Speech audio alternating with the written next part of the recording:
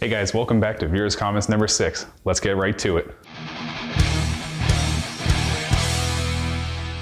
You left out the part of throwing it in the garbage when you were done. LOL, just kidding. Go Steelers. You want me to throw out the Dallas logo coming from a Steelers fan? I have a question. Where did you find the blue Minwax? Special order? Because it's not a shelf product in Canada. Yes, actually if you go to Home Depot or somewhere like that where they sell Minwax products, they should be able to mix up that color of stain for you. Fuck the Cowboys and fuck Trump. Sure. Whatever helps you sleep at night. Wow, that is effective. But pocket screws are not a pretty sight. You're right, pocket screws are pretty unattractive. That's why in that build and any other build I like to do, I always hide the pocket screws in the back, underneath, inside of drawers, somewhere where you can't see them. I think vacuum cleaner needs air. It cannot work closed that way. You're right, if the unit was sealed off totally, this wouldn't work. There would be no suction, no airflow. But there's lots of little gaps around all the drawers and doors and a little bit out the back as well. Looks great. I wonder how well the standard vac will cope with the dust before clogging. I don't think the vacuum's ever gonna clog, but yeah, the bags will need to be changed every so often. What's the program you use to draw the stand? I use AutoCAD 2017 as I come from a background of using CAD in my day job. Nice Steel Panther shirt, LOL. Steel Panther. This isn't a how-to video, and the trash rock really doesn't fit with woodworking. Now, if you combine this video with the fact that I offer free plans, it certainly is a how-to video. And in terms of the rock I listen to, sorry it doesn't live up to your standards there, Flanders. Where do you put it when it's not in use? I keep the jointer under the assembly table whenever it's not in use. The guy used 17 different power tools to build another one. Might as well buy 18. But of course a video of a guy buying another tool doesn't get that many clicks. You're right, watching me buy stuff wouldn't be as exciting as watching me build something. Now, however, there's a guy named LGR who goes out thrifting, buying crap at thrift shops, and he gets thousands of views. It's actually pretty entertaining. I only own a screwdriver, so I'm fucked. Yeah, you can't do much with that. You might want to invest in like a hammer at least.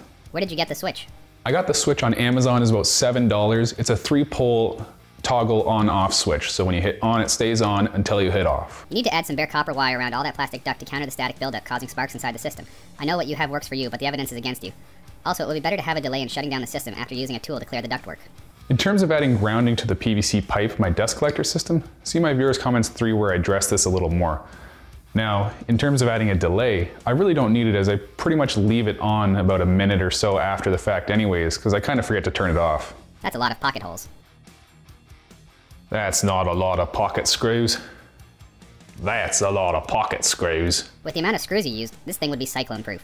We did have a tornado here about a year ago, so, I mean, the tornado didn't hit my house, but I guess it is cyclone proof. How much money did you spend on screws? I spent $13.37 on the screws. Were you using that red Solo cup in place of that toilet while you had the toilet removed? Yes, the Solo cup was good for 2 things. It acted as a plug, stopping sewer gases from coming into the room. It also allowed me to work on my aim, which my wife says needs a lot of work. Nice job. Are the fumes really bad when you charge the wood? Recommend doing it outside? Thanks, and keep up the great videos. Very inspiring. Yes, absolutely. When I'm doing the electricity burning, you need to be with the garage door open or outside or anything like that because you're burning the wood. If you were to close off your shop and everything, you'd basically smoke yourself out and you could die. Looks horrible if painted over, LOL. What were you thinking? Yeah, well, you know, that's just like your opinion, man. Very nice. What are those plugs you used on the bottom of the shakers? The plugs on the bottom of the salt and pepper shaker were just simply plugs that you can get for salt and pepper shakers. As well, they also make them for the bottom of like ceramic piggy banks and other stuff like that. So you spent all that time making a table saw lathe, but now you have an actual lathe. Were you doing it for those who don't have a lathe, or did you just take the plunge and buy a real lathe? So basically I made the table saw lathe and bought my real lathe at the exact same time. I really like the benefits of the table saw lathe in it being repeatable, easy to use, just for making basic shapes. Now on the lathe, that's everything else you want to do, bowl turning, what have you. Always wear those safety sandals, really important. Now, if you're gonna wear safety sandals, you must also accompany them with safety socks. God damn it, the socks did nothing! Alright guys, that does it for this episode of Viewers Comments. If you want to see your questions answered, be sure to leave a comment down below, and maybe you'll make it to the next episode.